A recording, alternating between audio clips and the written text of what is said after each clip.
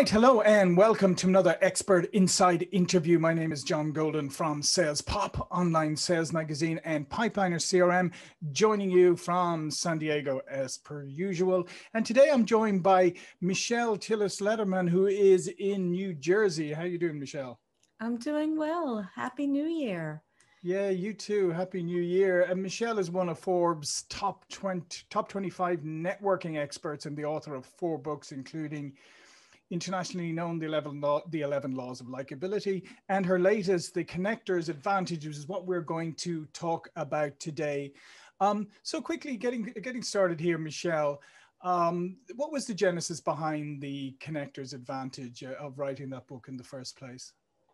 It was actually a follow-up to my first book, The 11 Laws of Likability. And it was funny, my brother-in-law walked into my office as I was finishing up The Connector's Advantage, and he goes, "Oh, writing another networking book." And I said, no, this one's about being a connector. He's like, "Well, what's the difference between networking and a connector?" And I said, networking is something that you do, but a connector, that's who you are.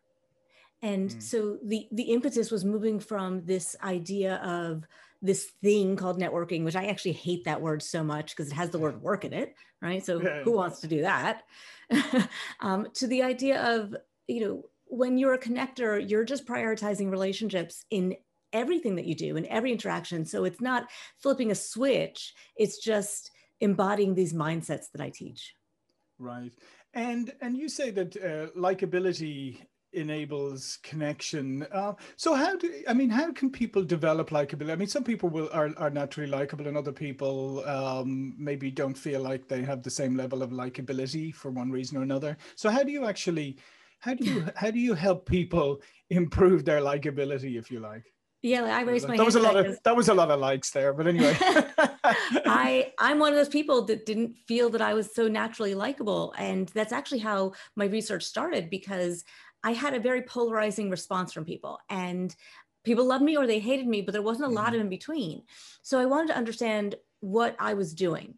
And what I learned was you can't make anybody like you, but we are all innately likable. And what we need to do is enable people to see what is likable about us.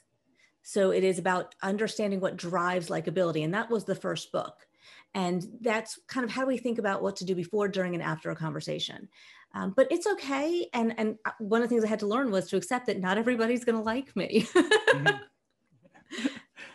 Yeah, no, and I agree. And I think a lot of likability, though, comes from authenticity, though, really, at the end of the day. I mean, if you're if you're a terrible person, then obviously that's different. If you're authentically terrible. But I mean, if you're authentic and real, I think that's where likability comes from. Well, that's actually the first law of likability, is the law of authenticity. And that's kind of the thread and the foundation for all the other laws. And the first mindset of a connector is about being open and accepting. And so that, builds off of the idea of authenticity, because when we're open and accepting, it's not just about open and accepting of the other person, but it's open and accepting of ourselves. And, what I call unique charms are, what we bring to the table, and understanding. And so you can kind of see how it builds off each other, because, for example, one of my unique charms is that I'm very talkative, which is working well for podcasts, but doesn't always work well in other situations. And a unique charm is something that is kind of innately who we are and a part of our personality, but it's not a quality that always works for us. Right. So it's understanding how to flex that. Right. And I guess, part of it is, how to flex it. And the first part is being aware, as you said, is, be open and accepting, understanding who you are yourself, and then understanding that all of us have, unique traits or whatever that may serve us in some instances. In other instances, we may need to dial back. Exactly. Yes. And when we talk about flexing, I want to be clear. I'm not saying anybody needs to change who they are, because we're all fantastic, but it's an idea of momentarily adjusting your style to enable that person to connect with you, to enable that likable nature about yourself, so that it's not being overpowered. I've literally had people walk, and step back from me because I'm like, oh, coming on too strong, need to tone that down. And then you say connectors need to have a clear vision. What do you mean by that? So first, let me define the connector's advantage, because Mm-hmm. That's the title of the book. The Connector's Advantage is the idea that whatever it is you're working on, you're going to get there faster, easier, and better with relationships through your connections. So whether it is a new job, a promotion, a new client, a new referral, even health and happiness, I have the statistics in the book to show that connections enable all of those goals and objectives. So to have a clear vision, right, is to know what you're working on. You can't get the results faster, easier, and better if you don't know what results you're looking for. Yeah. And so having a clear vision is knowing what you want and being willing to ask for it. That's interesting. And I do think that sometimes, a lot of times I would say people don't have a clear vision of what they're looking for, where they want to get to. And I think now is probably a great time, given what we've all been through. It's a great time to take a step back and reflect and really ask yourself, what is it that you really want? And then are you prepared to put in the work to get there? But I do think a lot of people go around in a somewhat of a fog without having a clear vision of where they want to get to. Yes. And here's the thing. For me, a clear vision doesn't have to be 5-10 years down the road, because that's tough. I always hated that college essay question. What do you want to do in 5-10 years? I'm like, I don't know. Yeah, exactly. But when I talk about clear vision, it kind of goes hand in hand with the mindset of the spirit of generosity. Because one of the things I teach in the spirit of generosity is to always ask the other person the question, what are you working on? Or who do you want to connect with? Or how can I help you? And so it's that idea of how do I add value and how do I give to this other person? But I also teach that you need to be prepared to answer that question. And that's the clear vision, right? So if somebody then says, well, what are you working on? Or how can I help you?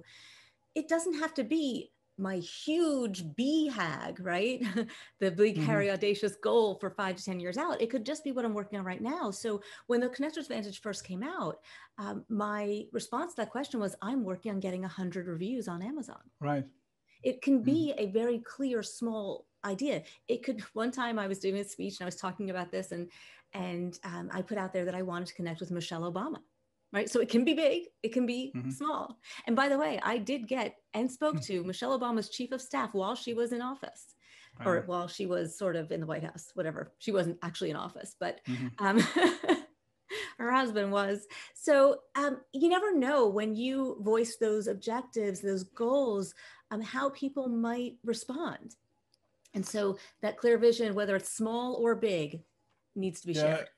Yeah, no, it needs to be shared, because I mean, there's something about accountability when you put it out there, because you know people are going to ask you about it. Therefore, you know, you feel a little bit more compelled to actually achieve it.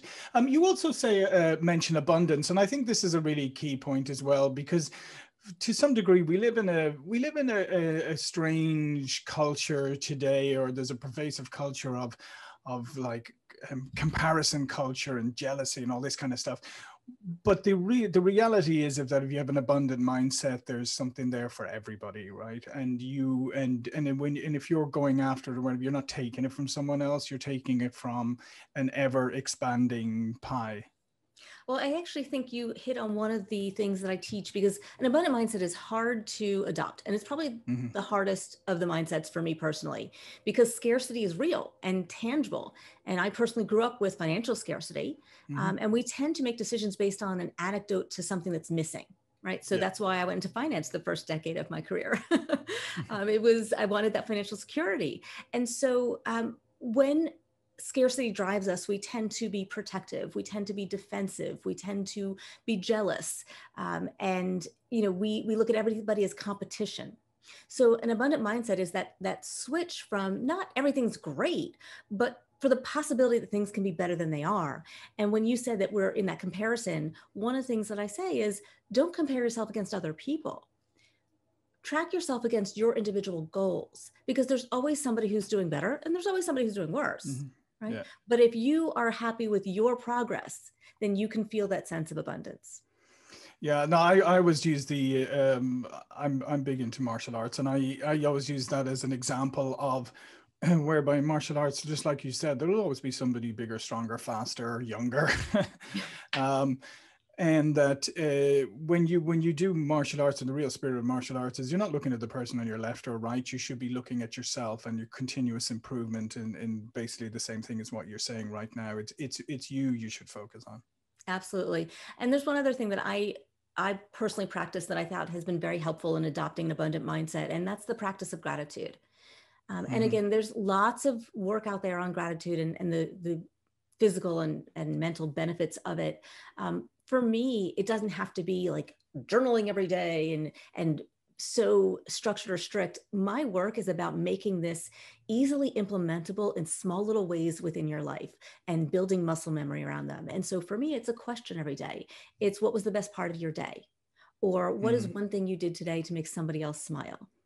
Or, right, like just, it can be just small. Yeah, and I think that's such a great message, particularly in the times that we're in. That's a great message. The other one, the one that just the last one I want to just pick out and focus on is trust, right? And we all know that trust is hard to build, easy to lose. Yeah. But from your point of view, what are the building blocks to trust? I actually talk about the 4 pillars of trust. And they are authenticity, which we've talked about a little bit, vulnerability, which is one of those words that people don't like, and I'm one of them, until I learned that vulnerability is really not about weakness, it's about openness. And that vulnerability can actually lead to credibility. And so if we can view vulnerability in that way of being open and being sharing of ourselves, what you're doing when you are vulnerable is you're giving trust to somebody else. And you have to give trust to get trust. The 3rd pillar is transparency. And again, that's not about giving everything away, but it's about keeping people in the loop. And that's actually one of the top things that leads to employee job satisfaction, is understanding how my work impacts the bigger picture and having recognition and appreciation for that work. So when we think about transparency, it's the why behind the what, right? Here's the decision. Tell me why, right? Or here is what I can tell you, but here's what I will do. Right. And the last pillar is consistency. And I think that's incredibly important. But I'd just like to go back again, as you mentioned, the kind of vulnerability and that I think sometimes we've done a disservice by, we call things like this soft skills. So we kind of downplay them a little bit, or as you say, like vulnerability sounds, well, to some people, me included, sounds a little squishy. But the way you have explained it here about openness and transparency, I think that's such a much better way of putting it, because I think people want to understand what's going on, and they want you to communicate openly with them. And I think and I think that may go such a long way, as you said, particularly in employee satisfaction, is when they, especially with their leaders, when their leaders are open and transparent, then they feel, okay, I can trust this place and I can trust these people. It creates psychological safety within the workplace, because if you think about vulnerability, I'm not talking about like revealing your weakness to every single person. You want to be selective with it, and make choices. But here's a choice you can make when you are a leader and you have somebody who's made a mistake. You have a choice of how you handle that mistake. And when you are vulnerable and you share about a mistake you might have made, or talk about how you overcame something and that they will too, that is vulnerability, right? And that is also transparency. And what you've just created is the ability for somebody to feel safe taking a risk, because, without risk, there is no reward.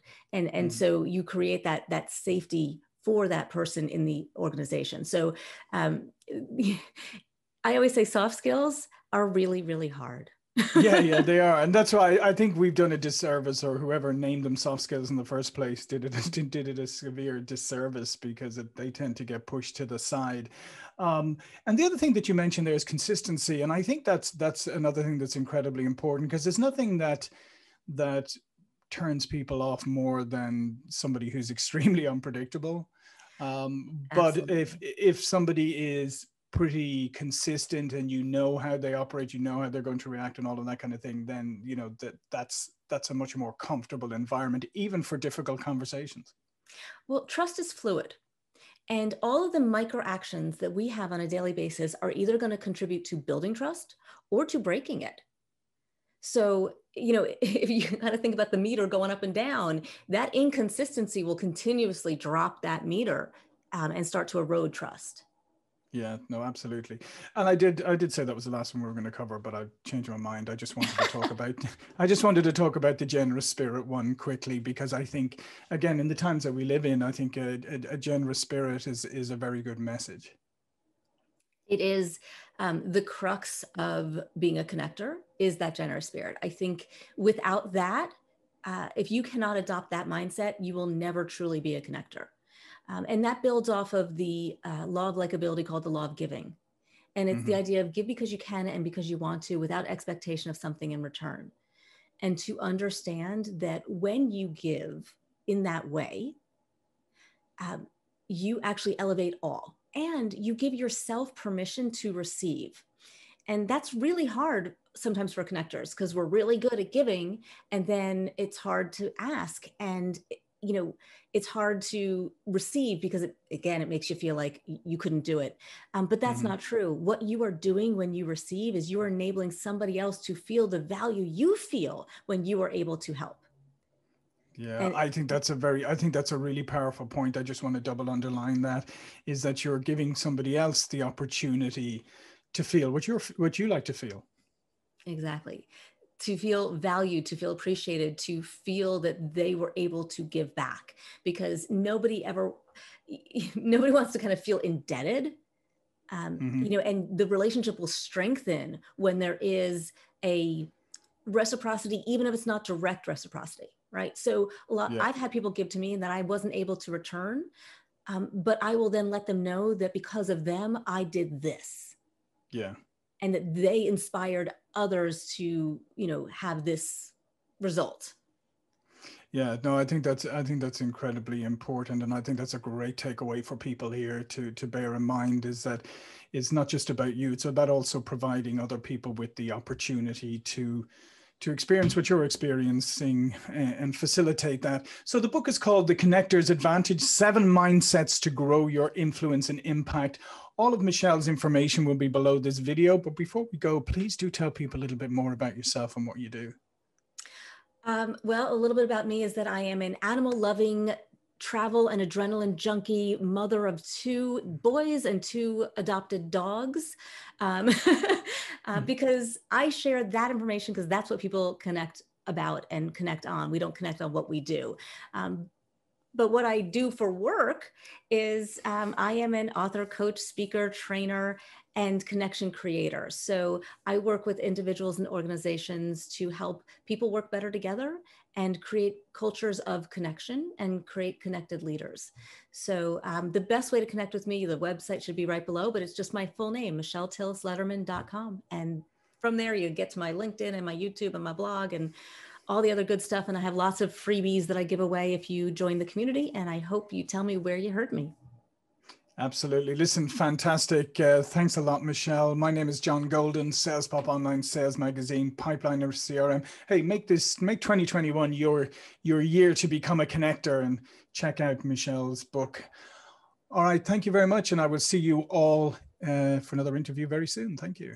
Thank you.